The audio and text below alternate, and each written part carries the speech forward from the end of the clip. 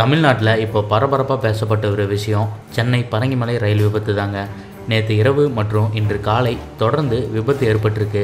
இதுக்கு என்ன மூல காரணம், எதனால் இப்படி நடந்ததுன்னு இந்த வீடியோவில் பார்க்கலாம்.